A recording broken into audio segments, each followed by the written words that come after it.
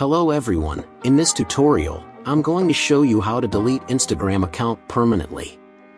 So if you want to take a break of Instagram, you can delete account permanently and I will show you how you can do that. Just follow my steps.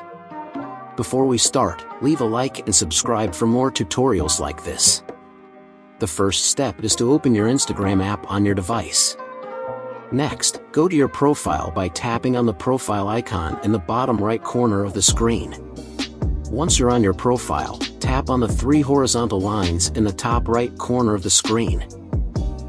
This will open the side menu, and you need to go on Settings and Privacy.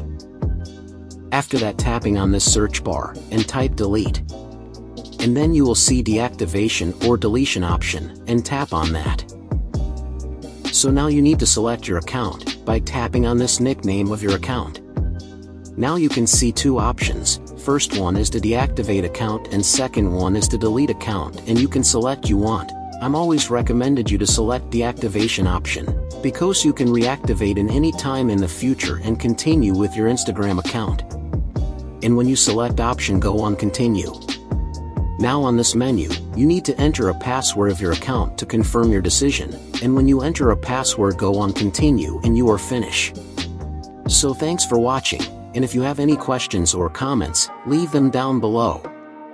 Don't forget to like and subscribe for more tutorials like this.